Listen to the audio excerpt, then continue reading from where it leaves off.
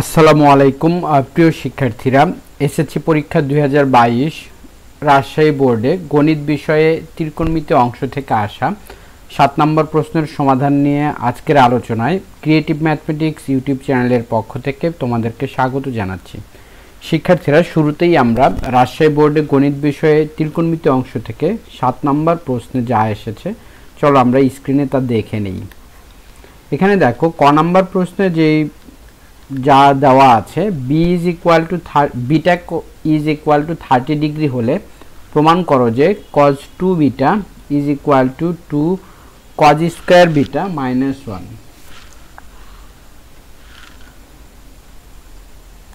এটা 2 cos square হবে, 2 cos square beta minus 1। তাহলে দেখো ক নাম্বার প্রশ্নের সমাধানটা দেওয়া আছে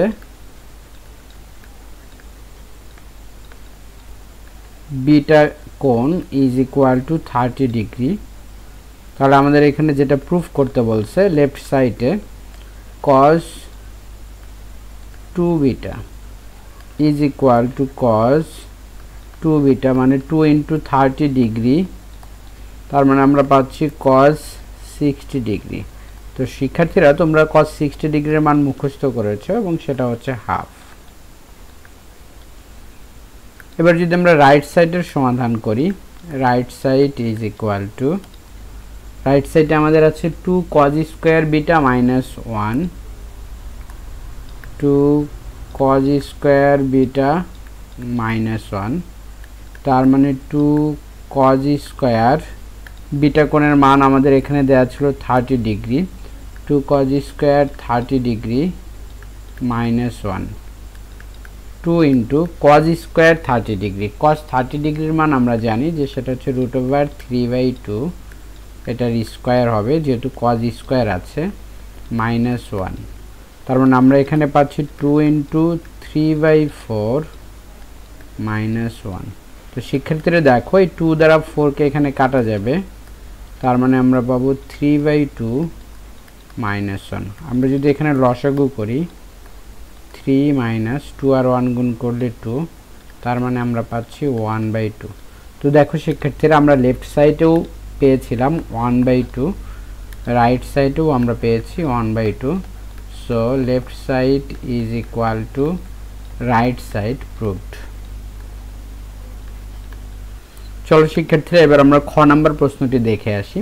খ নম্বর প্রশ্ন দেখো আমাদের উদ্দীপকে যা দেওয়া আছে √2 cos a minus b is equal to 1 is equal to √2 sin a plus b। এখানে আমাদেরকে দেখো খ নম্বরে নির্ণয় করতে বলা হয়েছে sec a plus tan b এর মান নির্ণয় করো। তাহলে দেখো দেওয়া আছে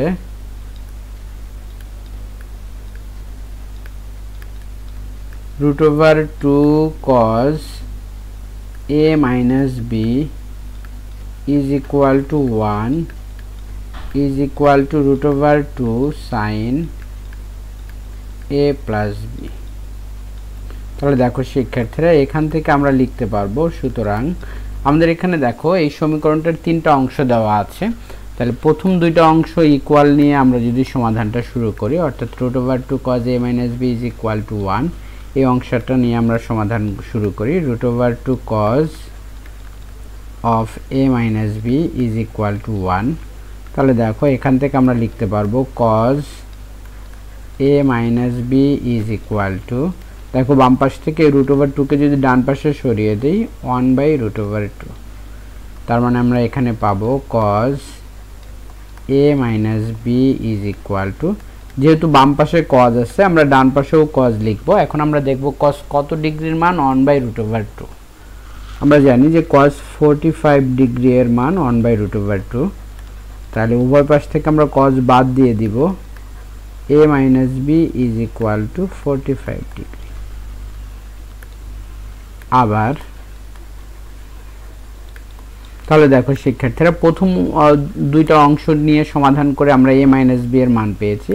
এবার আমরা পরের 2টা অংশ যদি আমরা নেই, অর্থাৎ এখান থেকে আমরা পাবো 1 is equal to √2 sin a plus b, অর্থাৎ √2 sin a plus b is equal to 1।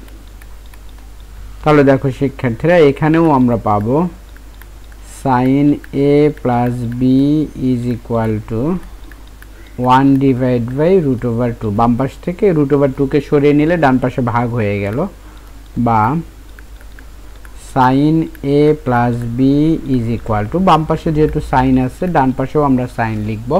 sin কত ডিগ্রির মান 1/√2, আমাদের জানা আছে sin 45 ডিগ্রি এর মান 1/√2।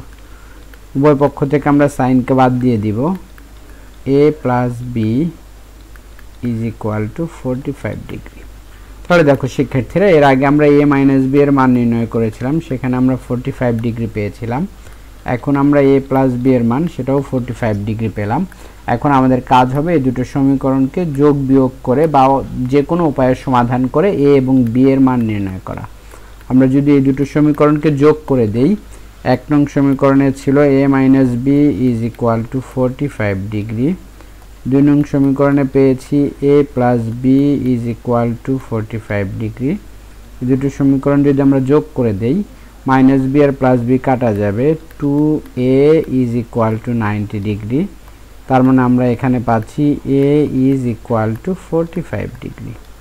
তো এই মানটা যদি আমরা 2 নং সমীকরণে বসিয়ে দিই, তাহলে আমরা b এর মান পেয়ে যাব 2 নং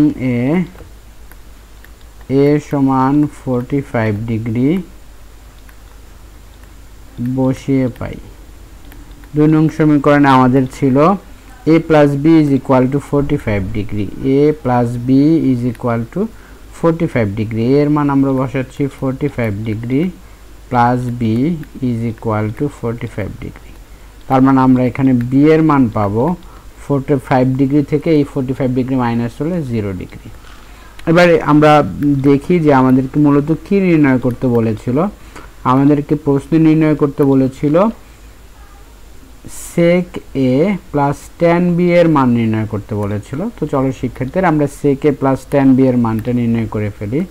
সুতরাং sec a plus tan b is equal to, তাহলে আমরা পাচ্ছি sec a এর মান পেয়েছিলাম 45 degree, sec 45 degree, tan b এর মান পেয়েছিলাম 0 ডিগ্রি, মানে tan 0 ডিগ্রি।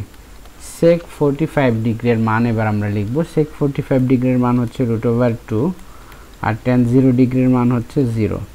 তার মানে আমরা এখানে sec a plus tan b এর মান পাচ্ছি √2।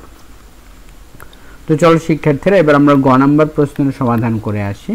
দেখো গ নাম্বার প্রশ্নে বলা হয়েছে cos θ minus sin θ এর মান নির্ণয় করার জন্য, আর আমাদের উদ্দীপকে যেটা দেওয়া আছে সেটা হলো sec θ minus tan θ is equal to 3/4। তাহলে দেখো গ নাম্বারে আমাদের উদ্দীপকে যেটা দেওয়া আছে sec θ minus tan θ is equal to 3/4। এখানে আমাদের নির্ণয় করতে হবে cos θ minus sin θ এর মান। এখন দেখো আমরা একটা ফর্মুলা জানি, sec আর tan এর মধ্যে যে সম্পর্কটা, sec square θ minus tan square θ is equal to 1। এখন দেখো এখানে sec square θ minus tan square θ অর্থাৎ a square minus b square, এই ফর্মুলা যদি আমরা অ্যাপ্লাই করি, sec θ plus tan θ into sec θ minus tan θ is equal to 1। এবার যদি আমরা মানগুলো বসিয়ে দেই, sec θ plus tan θ into sec θ minus tan θ এর মান হচ্ছে 3/4 is equal to 1। সুতরাং sec θ plus tan θ এর মান হবে হচ্ছে 4/3। তো শিক্ষার্থীরা আমাদেরকে যেটা মূলত নির্ণয় করতে বলেছে cos θ minus sin θ এর মান। তো দেখো sec θ minus tan θ এর মান দেওয়া ছিল, আমরা sec θ plus tan θ এর মান নির্ণয় করেছি। এই দুটো যদি আমরা যোগ করে দেই 1 যোগ 2, তাহলে sec θ minus tan θ এটা সমান আমাদের প্রশ্ন দেয়া ছিল হচ্ছে 3/4, আর sec θ plus tan θ এটার মান আমরা নির্ণয় করেছি 4/3।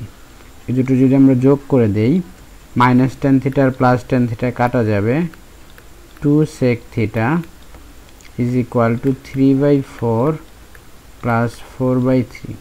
এটা যদি আমরা লসাগু করি 12 হবে লসাগু। 4 দ্বারা 12কে ভাগ করলে 3, 3 আর 3 গুণ করলে 9, 3 দ্বারা 12কে ভাগ করলে 4, 4 আর 4 গুণ করলে 16। তার মানে আমরা পাবো 25 ডিভাইড বাই 12। তাহলে দেখো এখান থেকে আমরা লিখতে পারবো sec theta is equal to 25 divide by, যে এখান থেকে 2 আছে, এটা 2 ডান সাইডে গেলে এই 12 এর সাথে গুণ হবে 24। এখন sec থিটাকে যদি আমরা 1/cos থিটা লিখি, তোমরা জানো যে এটা লেখা যাবে, তাহলে আমরা পাবো 25/24, অর্থাৎ cos থিটা এর মান আমরা পাচ্ছি 24 ডিভাইড বাই 25। এখানে আমরা ব্যস্তকরণ করেছি, তোমরা জানো ব্যস্তকরণ মানে লব আর হরকে চেঞ্জ করে লেখা। এই যে 1/cos থিটাকে আমরা চেঞ্জ করে লিখেছি, cos থিটা উপরে আর নিচে 1 লিখতে হয় না, ঠিক একই রকমভাবে ডান পাশে আমরা লব হরকে চেঞ্জ করেছি 24/25। তাহলে আমরা cos থিটার মান পেয়েছি। শিক্ষার্থীরা আমাদের প্রশ্নে মূলত বলেছে cos থিটা মাইনাস sin থিটার মান নির্ণয় করার জন্য, তার মানে আমাদের এখন sin থিটার মান নির্ণয় করতে হবে। তো তোমরা জানো যে sin স্কয়ার থিটার সাথে cos স্কয়ার থিটার একটা সম্পর্ক আছে, sin square theta is equal to 1 minus cos square theta. তার মানে 1 মাইনাস cos থিটার মান আমরা একটু আগে নির্ণয় করেছি 24 ডিভাইড বাই 25 হোল স্কয়ার। তাহলে আমরা পাবো 1 মাইনাস 25 এর স্কয়ার হচ্ছে 625, আর 24 এর স্কয়ার আমরা নির্ণয় করি। চলো শিক্ষার্থীরা আমরা যদি ক্যালকুলেটর ব্যবহার করি, 24 ইন্টু হচ্ছে 24, তাহলে আমরা পাবো হচ্ছে 576। তাহলে আমাদের এখানে লসাগু হবে 625 মাইনাস 576। তাহলে আমরা এখানে পাবো 625, 9 6 15 5 8 4 12 49/625। তার মানে আমরা sin থিটা এর মান পাচ্ছি 49 এর বর্গমূল হচ্ছে 7, 625 এর বর্গমূল হচ্ছে 25। তো শিক্ষার্থীরা আমাদেরকে মূলত নির্ণয় করতে বলেছিল cos theta minus sin theta এর মান। তাহলে আমরা যদি cos theta minus sin theta এর মান নির্ণয় করি, আমরা cos থিটা এবং sin থিটা এর মান পেয়ে গেছি অলরেডি।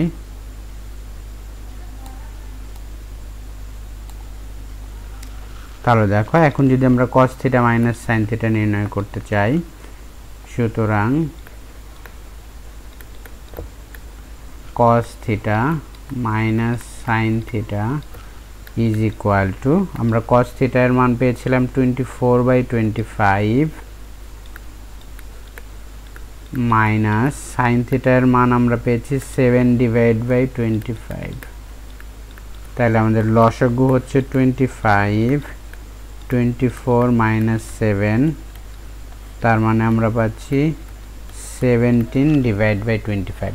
তো এই হচ্ছে আমাদের গ নম্বর প্রশ্নের সমাধান। শিক্ষার্থীরা তোমাদের যদি চ্যানেলটি ভালো লেগে থাকে তোমরা অবশ্যই সাবস্ক্রাইব করবে, বেশি বেশি লাইক দিবে, কমেন্ট ও শেয়ার করবে। তো আজ এই পর্যন্তই। মহান সৃষ্টিকর্তা আমাদের সকলকে ভালো রাখুন। আল্লাহ হাফেজ।